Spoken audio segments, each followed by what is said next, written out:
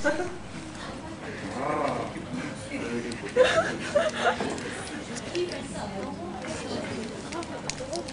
so today we're going to present gaming.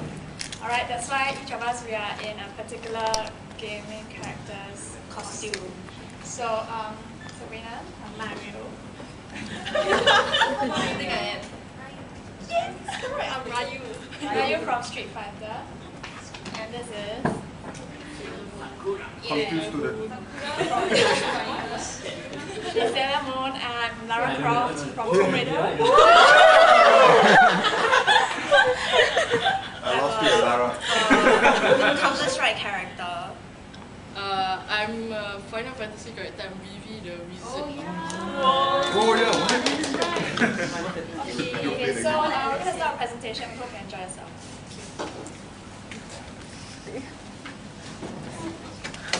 What?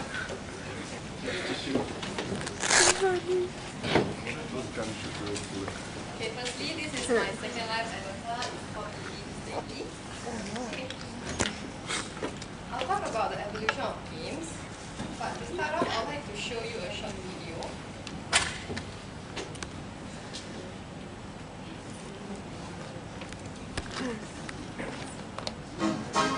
Throughout human history, people have played games. As man's intellect and technology have evolved, so too have the games he plays.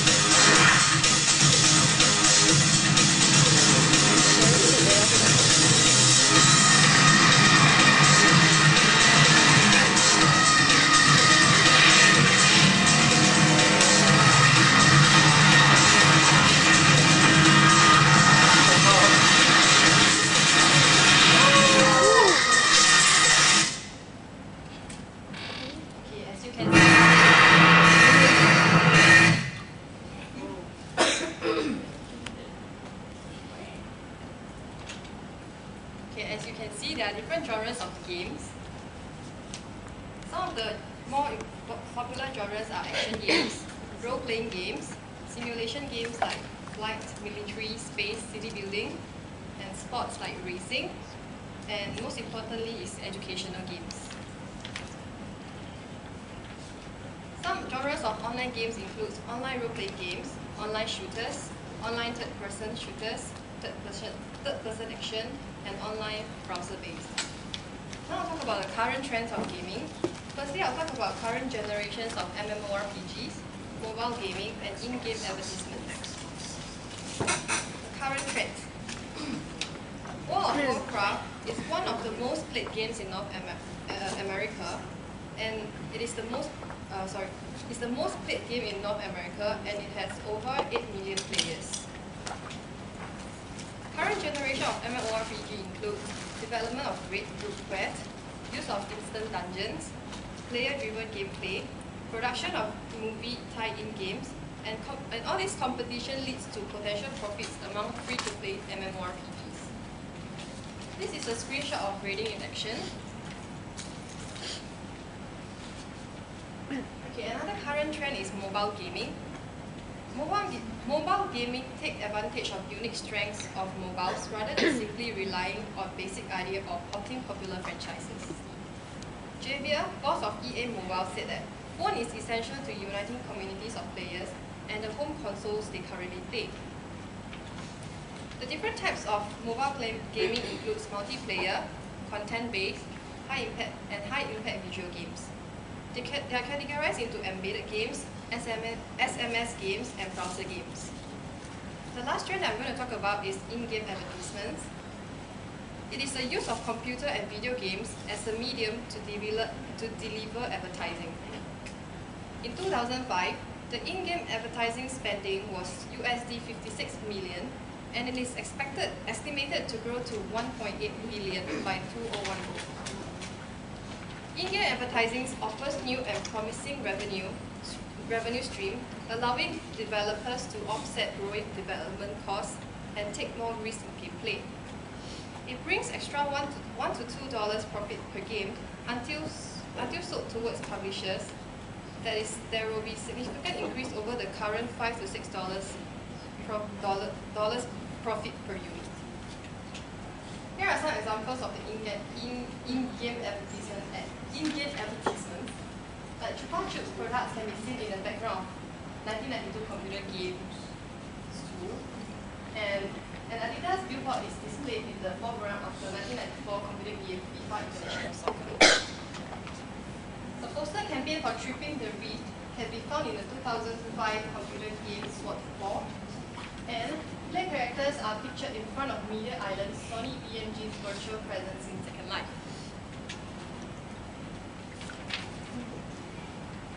Now I'll talk about the characteristics of game platform of the future. Firstly, it will arouse all 5 senses, and it will be educational. In the future, games will be arousing all our 5 senses. Game developers will eventually capitalize on pain, sight, hear, taste, and smell. For example, instead of hearing the sound of an explosion and seeing its effects, a future gamer will feel the shockwaves as well. DigiSense developed iSmell device that utilizes the sense of smell in future games. Next, gaming will be the future. Educational aspect will be included in gaming in the future. Noel Felston, a gaming industry veteran, said that when educational support is integrated with gaming, the didactic power of games will be realized. It will yield far-reaching social and educational benefits. Some of the serious games, like the genres are medical know-how, current affairs, and national history. For example, Doom Remission, it educates players on types of treatments available for disease and importance of adhering to the prescribed therapy. This is used mostly for cancer patients for them to fight the disease. In the US, a force more powerful teach players non-violent ways of resolving conflicts. In Chicago, using computers, graphics, and gaming to help promote education and physical activity in youth.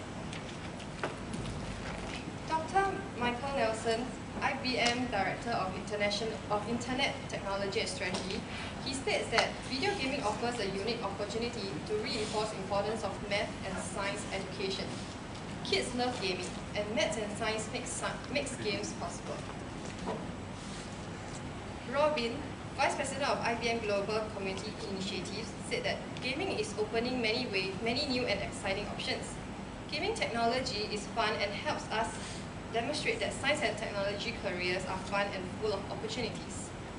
Taking gaming technology to students is the perfect next step in IBM's work to encourage students to stick with their math and science studies. In 2007, at least 2 schools in Singapore are expected to introduce students, teachers, principals to the world of online gaming as part of the curriculum. We will be the first country in the world planning to use Granado Espada, a fantasy role-playing game allowing players to explore countries as they solve puzzles and hunt for treasure as a learning tool. To let you understand more of the game, this is a short game.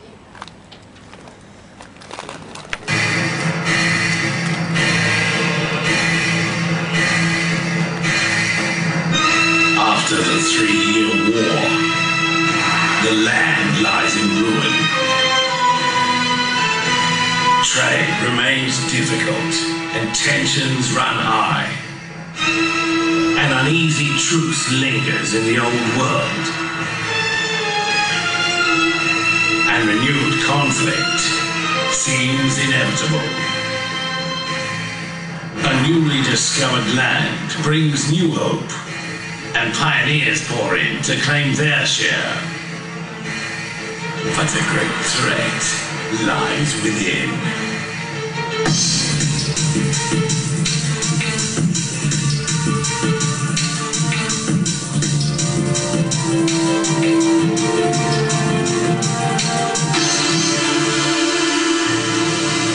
From legendary producer Ha-Kyu Kim comes the grand winner of the prestigious Korea Game Awards. With never-before-seen features. Control 3 characters at one time with MCC. Conquer the new world with extreme AI.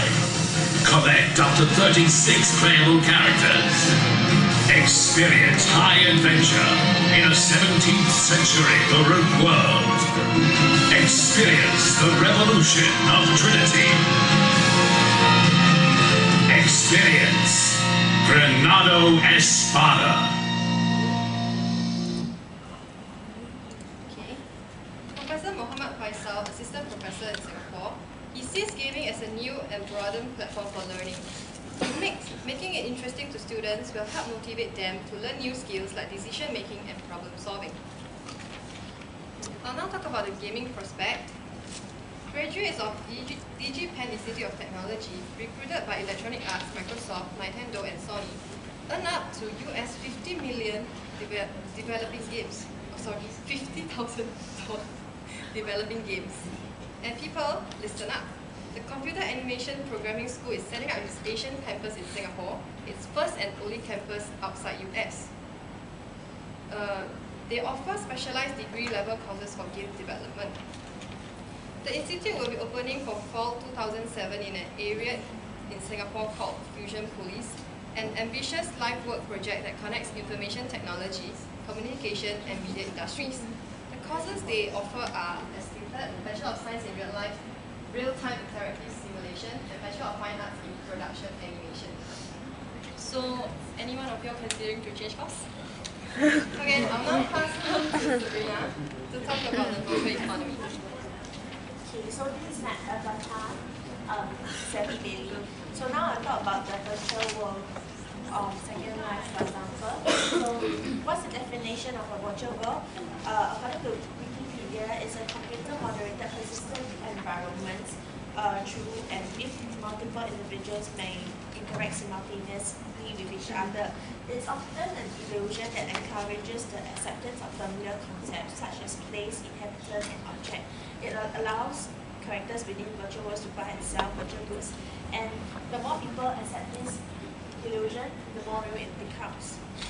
So, when there's virtual world, there's virtual property. So these are the major and minor categories of virtual property. So in the major categories, we have objects such as weapons, armor, and jewelry. Characters, there's an avatar. Currency such as gold pieces, platinum pieces, and pyros. The minor categories are real estate such as houses, shops, building plots. You have accounts too. Then others such as permissions, memberships, and maps. So now I'll talk about the virtual gaming economy. So what's the definition of virtual gaming economy? It's an emergent economy existing in a virtual persistent world, usually in the context of an internet game. So it's usually found in MMORPGs such as EverQuest, Ultima Online, World of Warcraft. And in stimulation games, they are like Sims Online and Second Life. So they do have browser-based internet games, which are the Neopets and Token Zone. Usually, these people can, the economy is used about gold farming and power leveling, and also the trading of their items. So why does this economy exist? Because there's persistence in scarcity, specialization, trade, property rights, and because of the supply-demand rule. So the largest virtual economy presently is Lineage in South Korea, where 17 million users out of Korea's population of 48 million people are playing with Lineage. So some examples of indie gaming currency are WoW, where they have gold, Second Life with their $1 million, Medical Story with Mesos, and the rate is like 1 million Mesos equals to Sing dollars, $2. And EverQuest with their Platinum piece, one Platinum piece equals to US 1 cent. So these are the current currency prices as of yesterday, 9th April. That's actually Singapore time. US is actually later than us. So that's the average WoW 1,000 gold. You can see the trend and different gaming websites, IG, Gaming, Gamer King, and GameHub. So followed by EQ, which is EverQuest, and Q2 is the gold and platinum respectively. So this is the limited dollar exchange for our Second Life.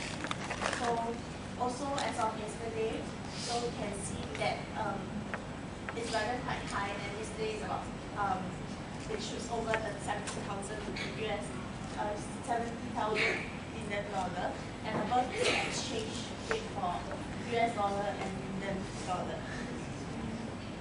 So these are some of the websites where you can actually look for your exchange rate, the currency prices. It's RPGSE, RPG.exchange. Next one will be Ion Mods, where you can select the game and which server you are in, and then you can see the updated graph.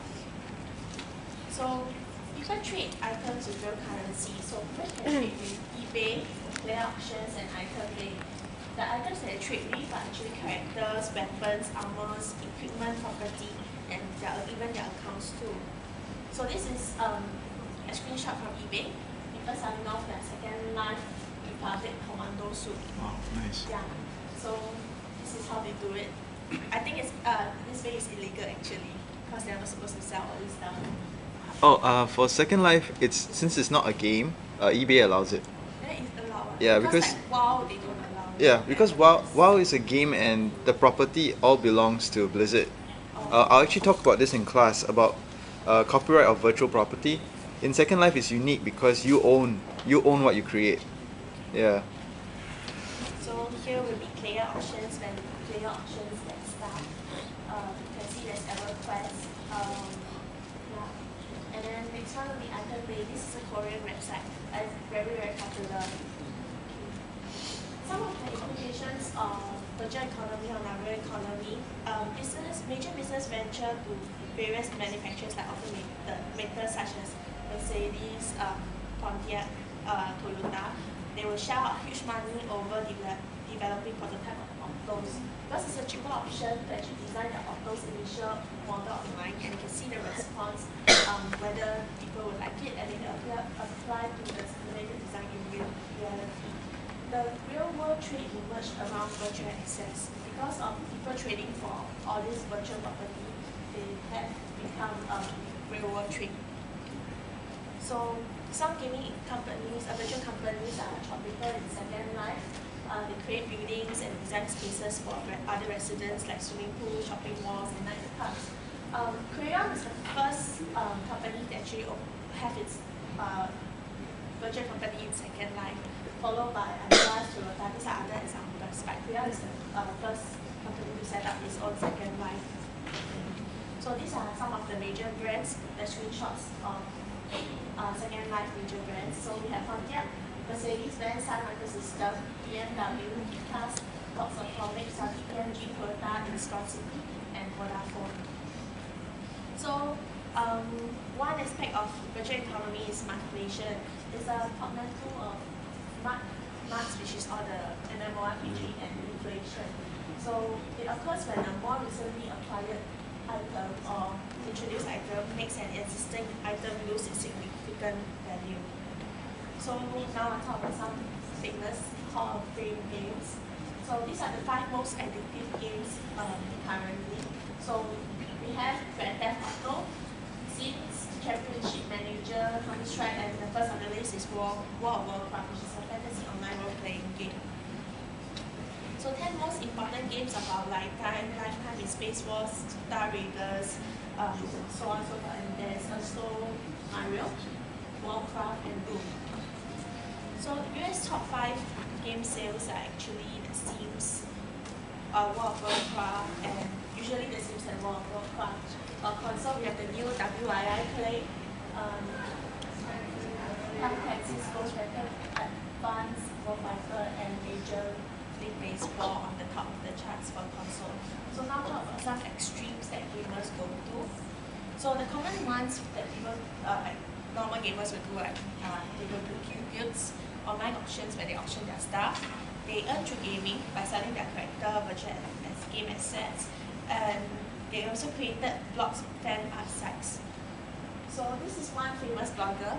He says he's a gamer, game addict. So he's actually news, but I got this from Wikipedia. He was quite famous there. Yeah. So the other common ones are they have online game forums, they purchase game books, and they research game tips on hacks, and there's also co-farming. So the very extreme ones is in World of Warcraft, where they conduct funerals, in-game protests, like the naked ghosts in your readings. And this extreme, in these few divers, they actually had skydiving while playing Super Mario, the Nintendo game.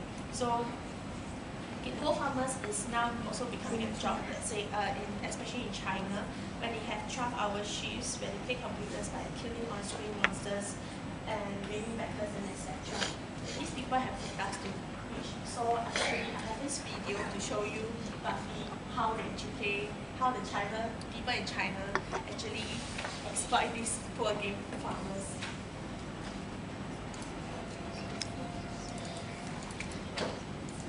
You can see their living conditions in the quite bad.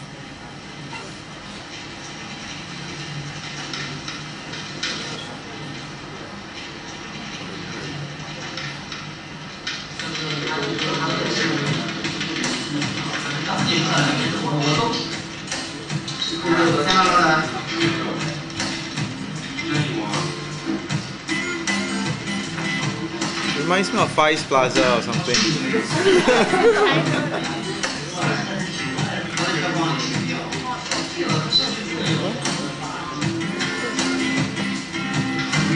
They get provided with food. They're eating. So the boss gives them food and lodging. It's not bad. Actually, you hear what they say? Later you say something.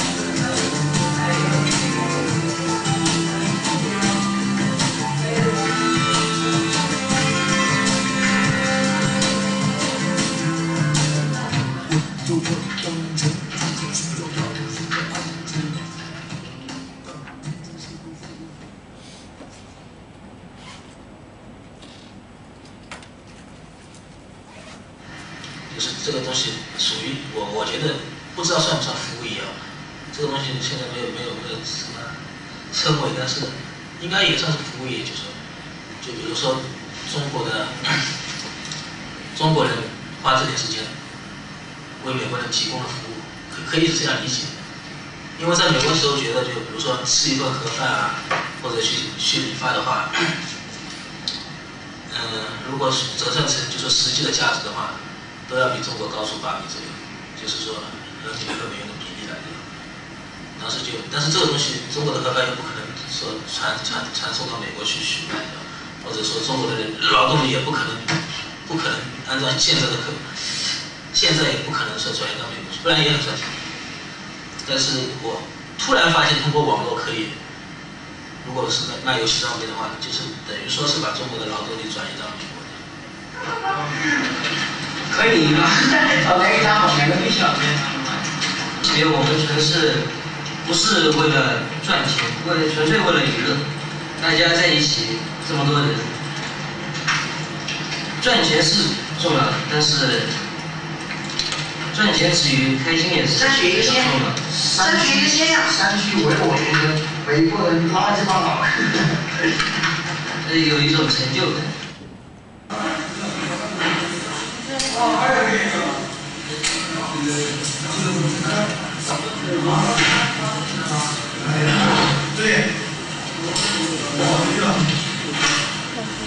就是说发展到我们现在目前这个规模呢，现在是我这里是有45台机器，如果员工全算进去的话，有80个。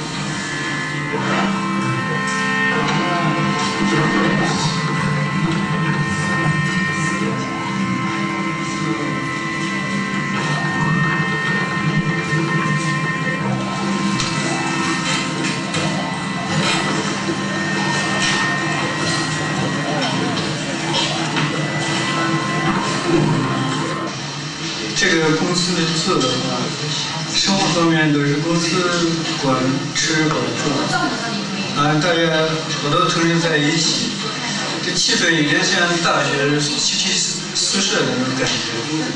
这叫我们的商业发挥，但是我们也很敏感这个词，对这个是很敏感，觉得我这个说不出口。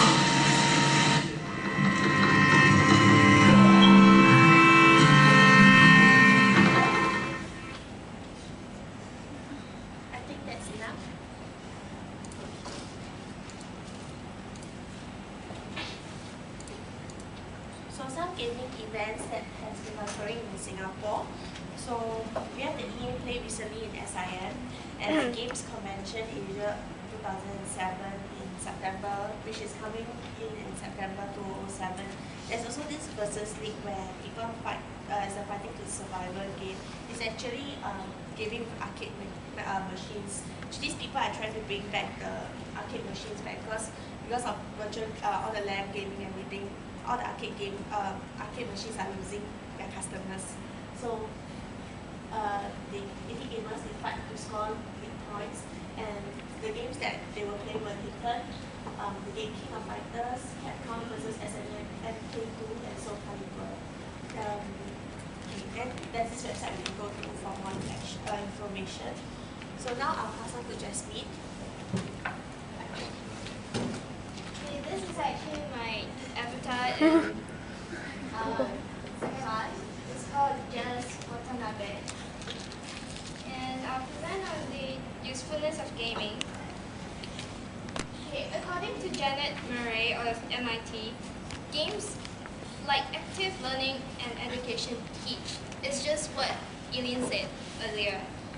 Learners are actively involved in the process of working a problem through solution.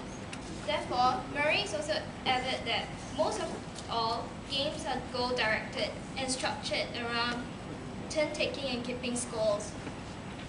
It also helps to ensure that we are engaged attentively and fully involved in the process through which we master knowledge. By doing and collaborating, people actually learn more and retain knowledge for a longer period of time.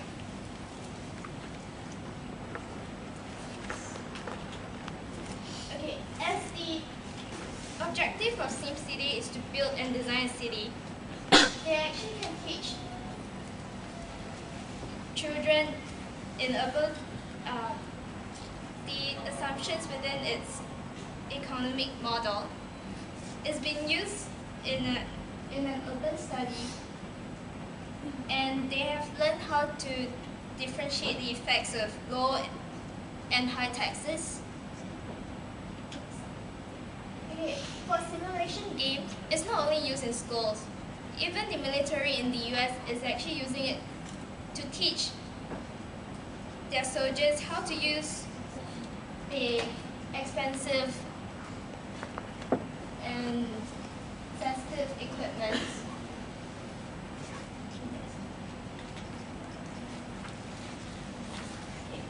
Another usefulness of gaming is that with this kind of equipment attached to a screen, you can actually exercise. Like DDR, which is the Dance Dance Revolution. It's in Singapore in like a few years back. It's a trend, and students actually go to arcades to play it after school. They can do it for a few hours in a row. They can even have that. There's this net that you can attach to your TV and you can do it at home.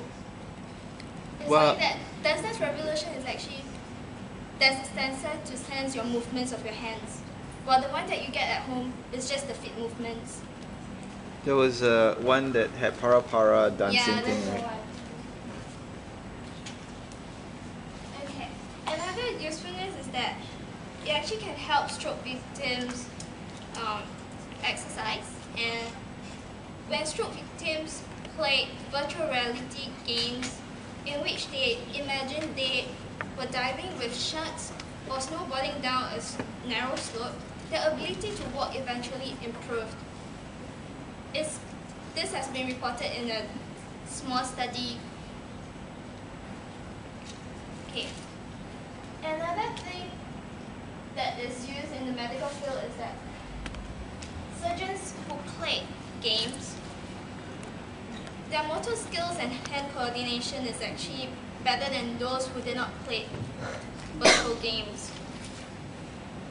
Okay, like what Eileen said earlier, there's this game that is used to help cancer patients. Now we're showing a video on how remission is formed by Hope Labs and how they developed this game. Very important for us to do good scientific research. We actually check to see whether this works. We make sure we have any impact. People will roll up their sleeves and they will just do whatever is necessary to meet our mission.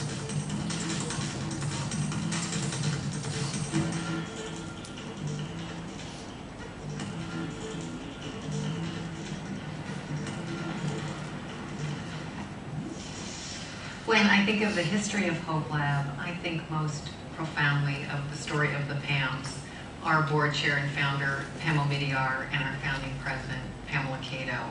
And really the vision and the compassion and the intellect these two women brought to bear in this effort is phenomenal.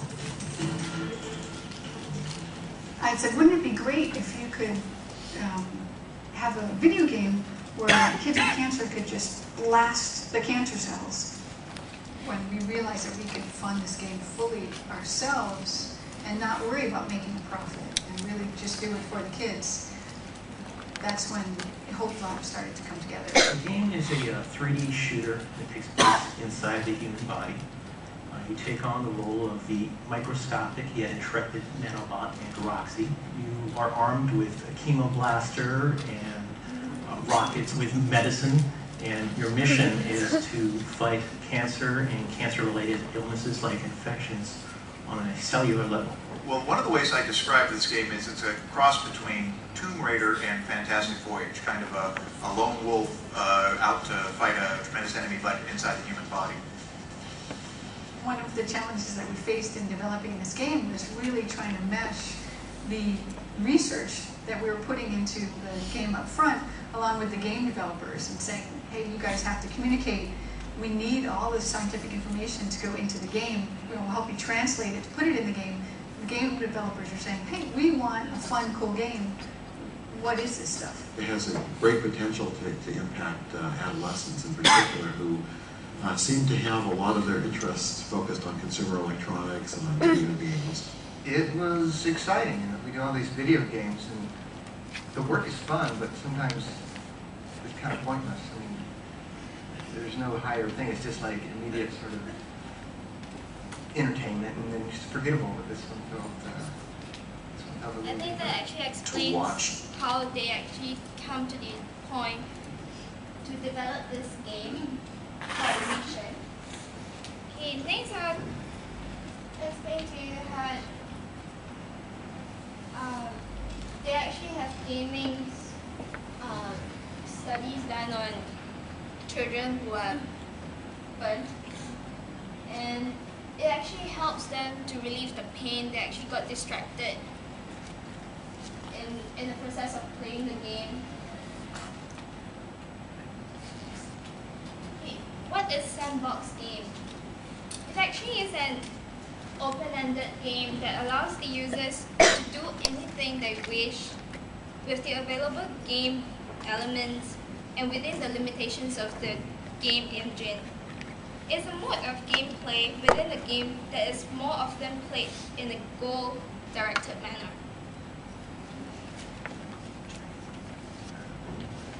Okay, there are actually three major designs to the level designs of the sandbox game. Major sections of the game is actually sectioned off at the beginning of the game, and you get to go to that levels along the way. It's actually opened up after you have completed a certain part of the game at the beginning. Then territory, another most universal custom in sandbox game is that different sections of the map will be controlled by different factions. It might be gangs, armies, but many of these areas will be patrolled by hostile factions. It may be difficult to move through these areas. You will be often attacked, so you need to go armed and bring it back up. Okay. Another design is that there's a lot of hidden items within this gameplay. Okay, so these are some of the features of sandbox games. It's never-ending gameplay. There's freedom to experiment, and there's non-linear or non-existent plot. Okay, these are some of the examples of sandbox games. They are SimCity, The Sims, Second Life, Civilization series, and Grand Theft Auto series. Okay, now we are relating gameplay to media violence. Okay, according to Albert Bandura's social learning theory, a child will view violence as acceptable if the character receives rewards for being aggressive and hence imitate these actions. Okay, these are the two different points that the media is actually teaching the kids nowadays. Okay. Nowadays, like the games that we see, like World of Warcraft, the developers are actually making use of improved graphic technology to create realistic looking scenarios. This is also true in Doom. That's why it actually leads to the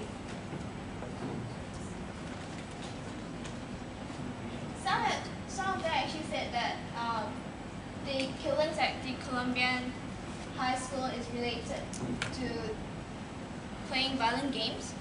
However, some researchers actually said that there's no relation at all, because there's only one incident and you can't actually generalize the whole situation. Okay, now we'll have a break. 5 minutes break. 5 minutes break because we still have a lot to cover. Okay. Similarity, right? Yeah, we saw that. It's really cool. I'm going to talk to you on why people game. Okay, according to Nick Eves, a well-known researcher, he did a research on motivations of play on MMORPG. He found 4 components on why people play, but I'm going to talk only on 3. First one is achievement, social, and on immersion.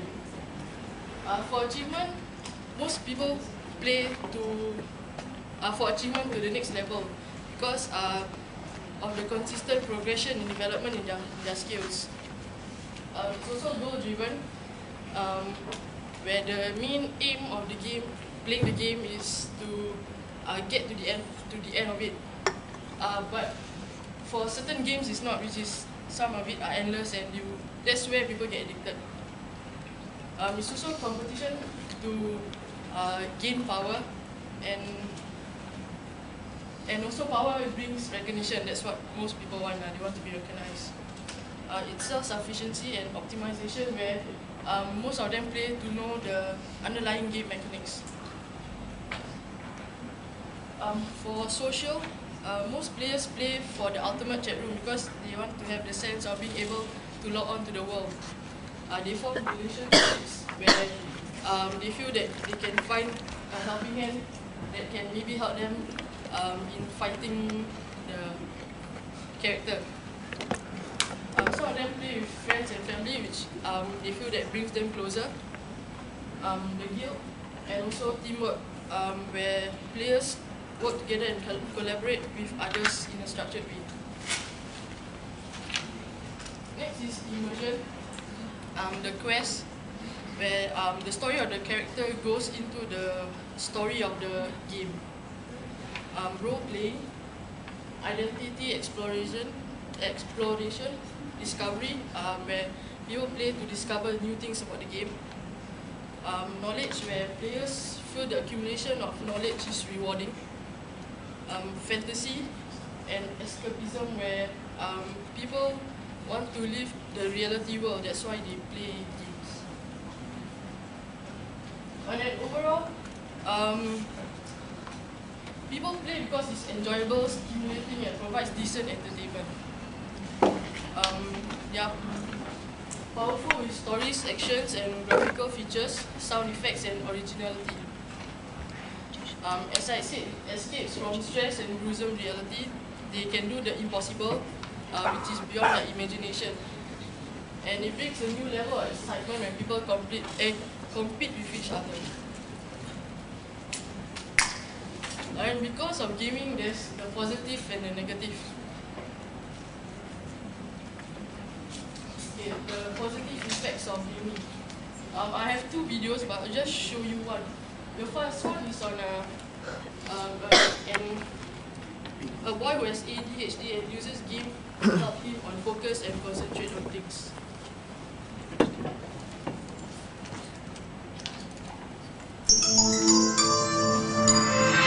For 14-year-old Jordan, going to school every day is more of a challenge than just learning lessons. He's been diagnosed with attention deficit hyperactivity disorder, or ADHD. The real world can be overwhelming to kids with ADHD. Caught in a private whirl of sights and sounds, they're easily distracted and have trouble keeping their attention on one task. Stimulants like Ritalin can help, but leave many kids feeling anxious and jittery.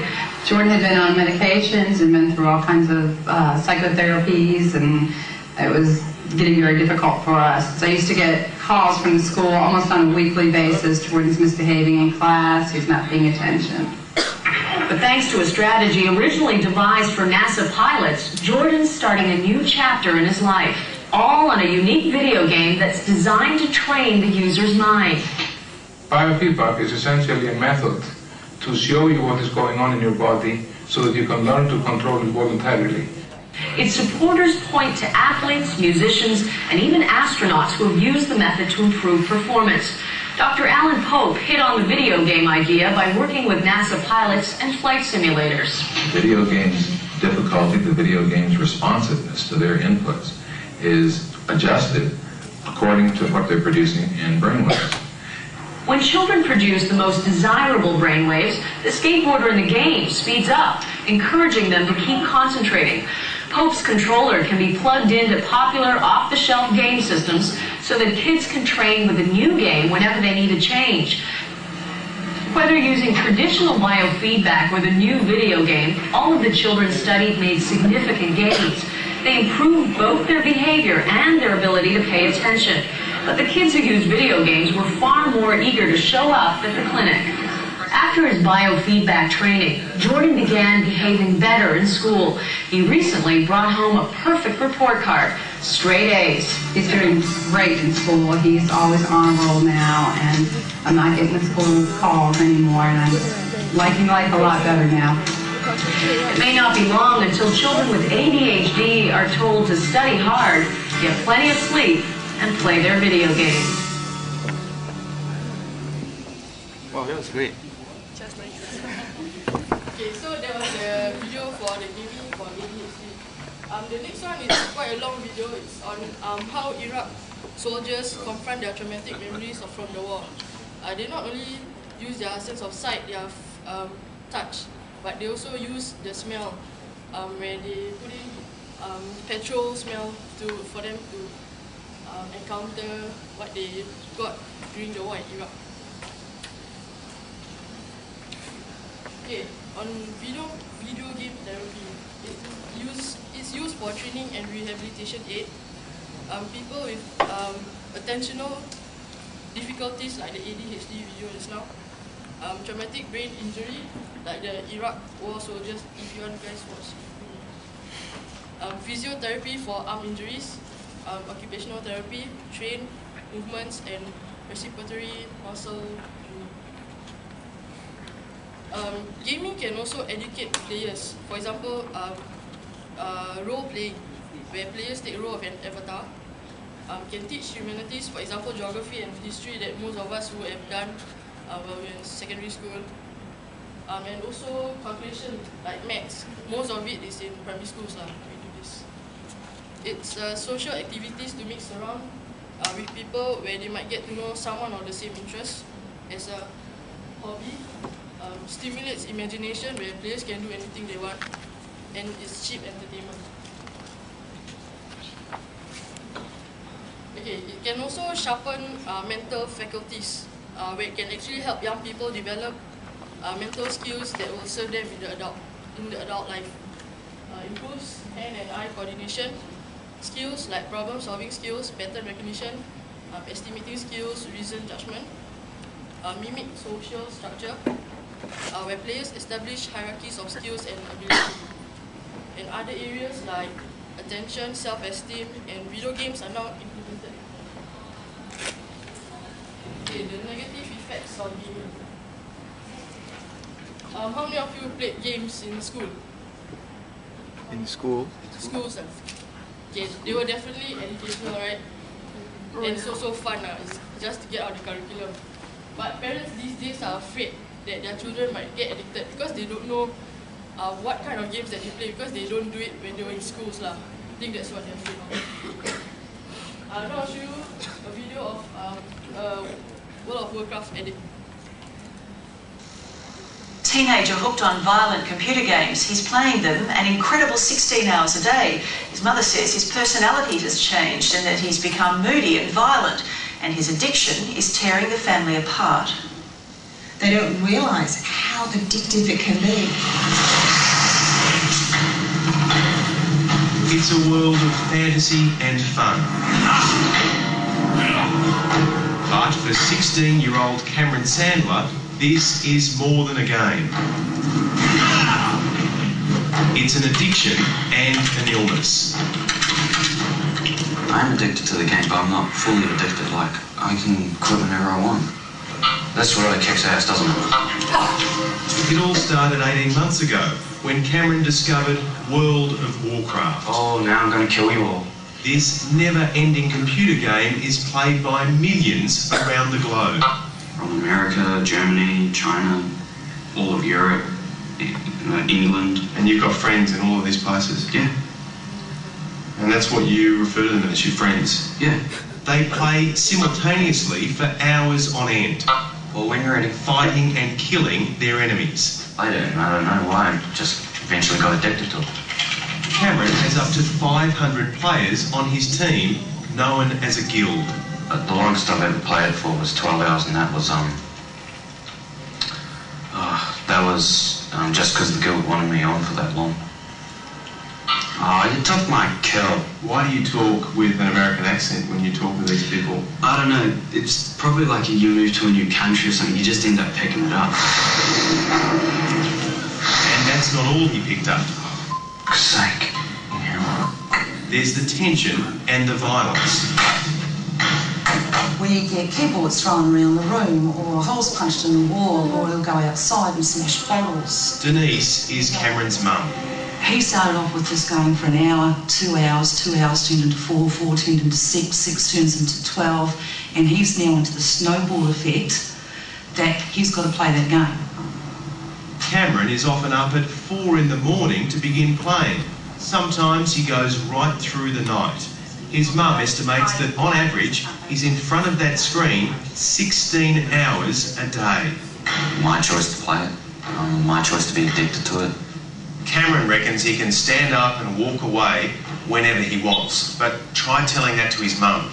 Denise believes he's hooked. And just like an alcoholic, a smoker or a drug addict, getting off, beating the habit, is going to be an enormous challenge. Regardless of who's right and wrong in this household, experts are now warning that addiction to technology is becoming the fastest growing illness of the 21st century.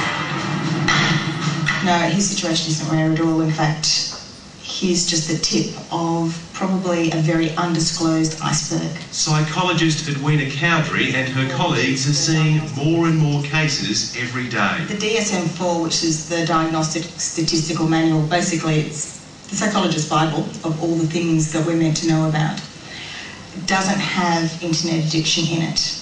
I would suspect the next one does, because of the amount of internet addiction in various forms for various ages that we're starting to see. Do you regret discovering this game? Kind of taken a lot of time away from me. I could have made up, going out, exploring some more, meeting new people, but other than that, no, because I've gone and explored inside the game. I've met new people inside the game. Warcraft has had such an impact on players, there are chat rooms on the internet dedicated to addicts. An assistant professor from Harvard University claims up to 40% of users are hooked. And in China, a gifted 13-year-old student killed himself after playing Warcraft for 36 hours straight. The boy left a suicide note saying he wanted to join the heroes of the game he worshipped. It's a fantasy world. A bit like a book, but a book ends. I don't want to live like this anymore. I really don't. You're right.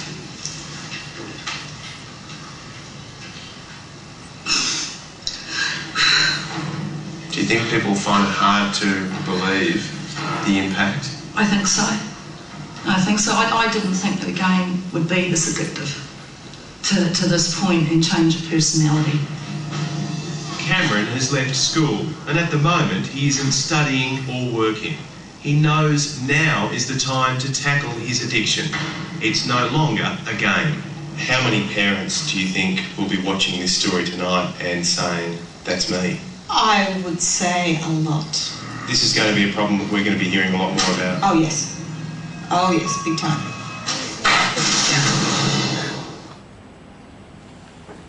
So as you can see, it's not only the players who's affected, but the